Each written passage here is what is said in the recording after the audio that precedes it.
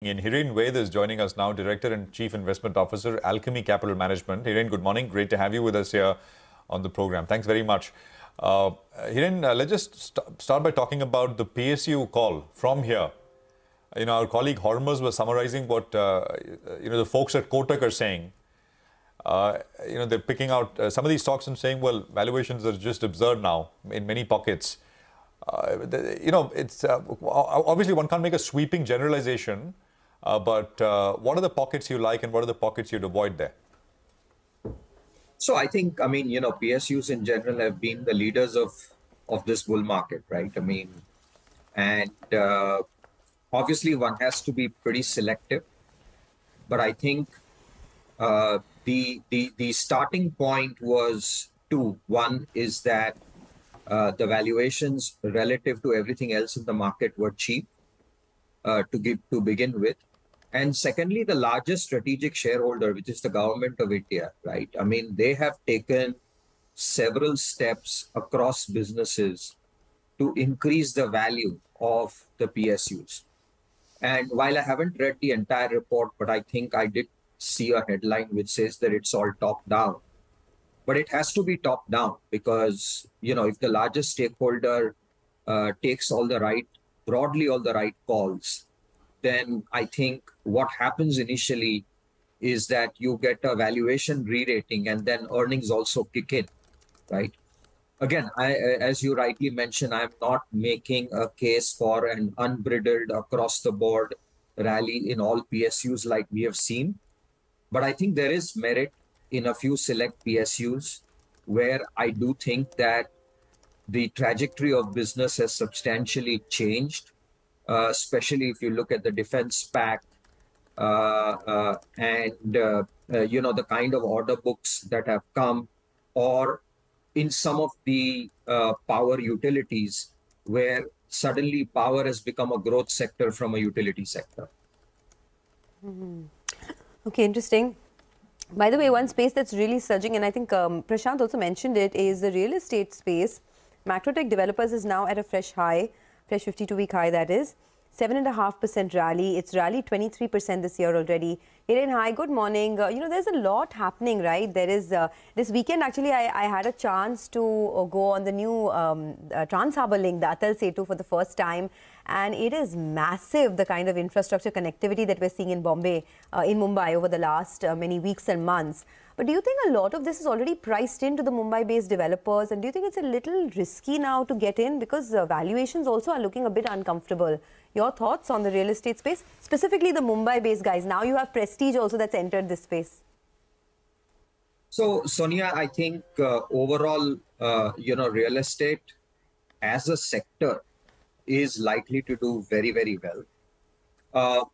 Mumbai also, by the way, is one of the largest markets and one of the largest premium markets for real estate in India, along with NCR and Bangalore. But I think Bombay and Delhi in that way stand out because the propensity to buy premium real estate is unparalleled in these two cities, right?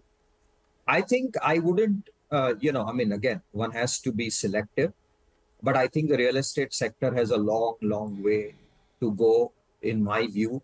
There will be intermittent bouts of correction and consolidation, but we continue to be very, very bullish on if you're asking me Mumbai real estate, I think real estate in general, we are very positive. But I think even Mumbai real estate will continue to do quite well, even from here. Okay, Mumbai real estate. All right. Hi, Hiren. Good to see you in. I wanted to ask you about what's your view with regard to this entire aviation space? We had a large trade that took place on Interglobe Aviation a few minutes ago. More than 5% equity changes hands. The stock was down 4.5%, 5%. The kind of appetite we're seeing, stocks moved into the green. So, we know about the rising airfares, leisure travel as well. How would you approach this space? There are only two options. One is SpiceJet, which has been a big drag, but now they've got some funding. They're trying to turn things around. And there's Interglobe Aviation, which has been the leader of the pack. So, Nigel, frankly, we haven't looked at aviation, as an investment opportunity. Obviously, the choices are very limited. In fact, at this point in time, there's only one carrier that you can really bet on. But I think it's very symptomatic of the point that tourism as a whole is booming in this country, right? And I think there are several ways to play it.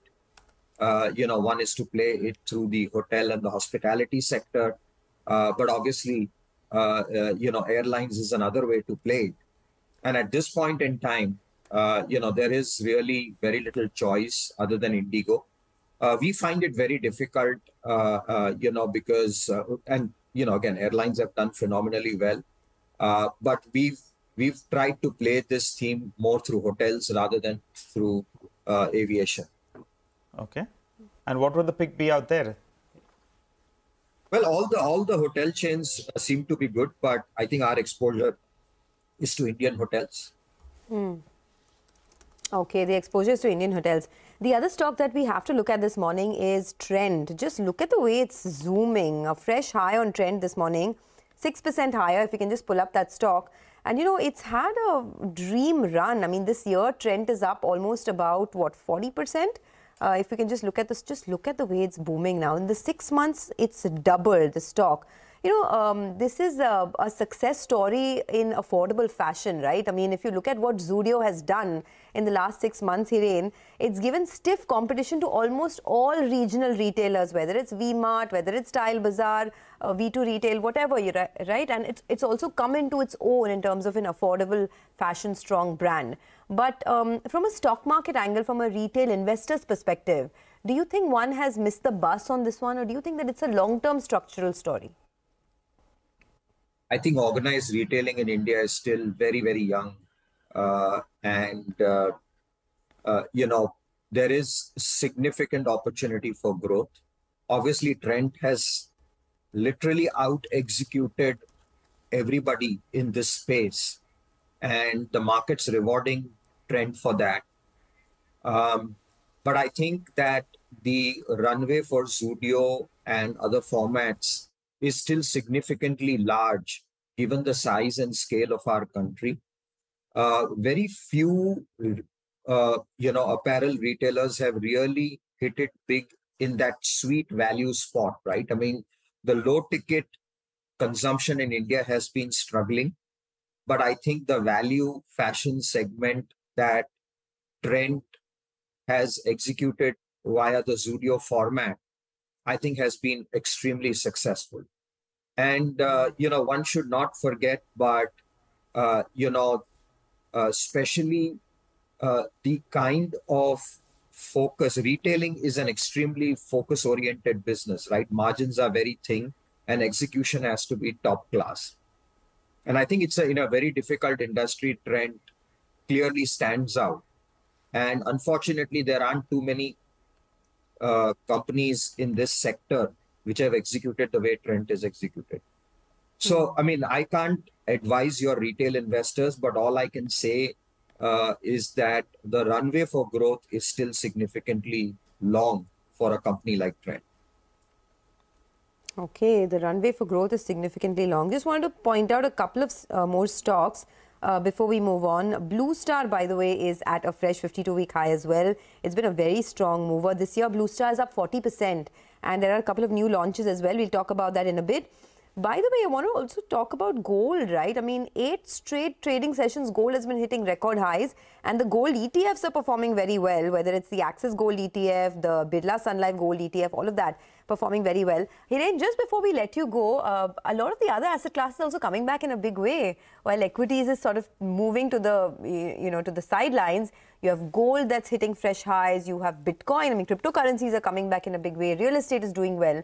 What should the best asset allocation strategy be for the rest of the year?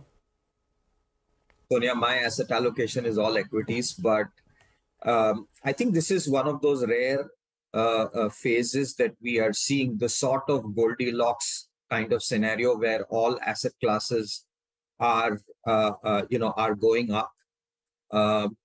It also, to some extent, reflects the risk on globally. I think, again, I'm not an expert on other asset classes, but I think people should diversify across asset classes. Having said that, I think from an equities perspective, we wouldn't have asked for a better setting where earnings are strong, liquidity is still reasonably good, and I think we are seeing a structural move in equities, and I think we're at least the price action in most other asset classes also looks like to be quite secular from here onwards. Okay, all right. We'll leave it at that, Hiren. Have a great week. Thanks a lot for joining in. And since we were mentioning Blue Star a while back hitting a fresh 52-week high, let's talk about that company.